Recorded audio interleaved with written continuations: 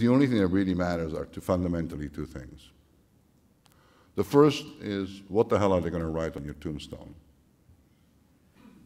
It's historical interest. You'd be dead. You won't know about it. Right?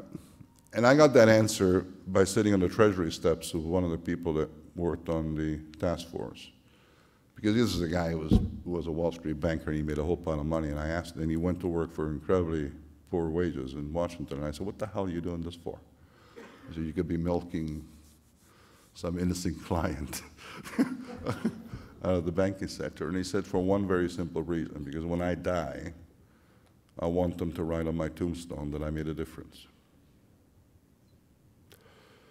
And the other part of it is that your only true value as a leader, ultimately, is going to be measured by the quality of leaders that you leave behind.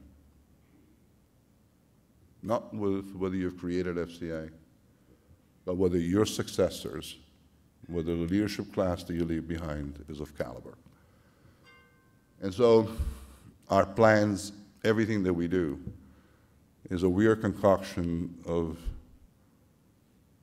an insatiable, maniacal attention to stability and a desire to breed great leaders. All of this is done in a context which considers social responsibility to be a key.